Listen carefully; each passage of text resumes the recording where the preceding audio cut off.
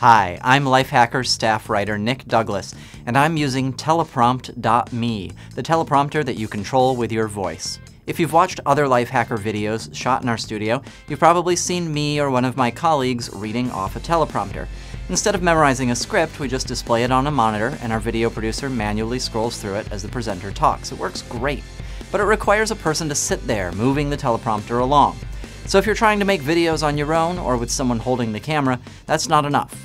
What you're seeing right now is a solution called Teleprompt.me. It's a free web app that listens to you as you read your script and advances the words right in time with you.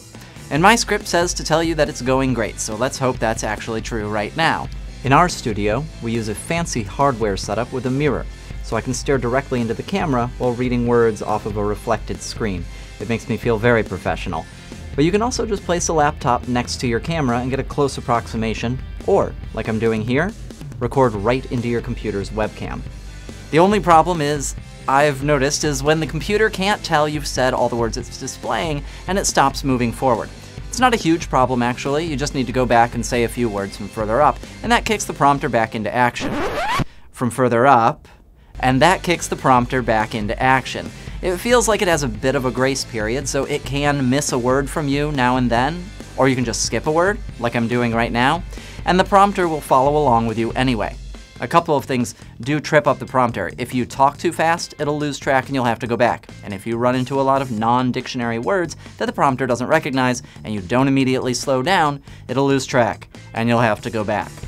So let's test it by reading the last names of some Lifehacker staff members, like Kirsch, Adamczyk, Skorecki, Kahn, Zafar, Haas, Smith, Walbert. Did we make it through all that? I hope so. Walbert. Did we make it through all that? I hope so. Because the app tends to recover so well, it's still super useful for shooting videos, as long as you can cut now and then, or rehearse a few times and edit any parts of the script that are tripping up the prompter. You just can't use it live, or any situation where it'd be awkward to keep repeating yourself. Sheboygan. I'm still using Teleprompt.me to tell you to like this video and subscribe to Lifehacker.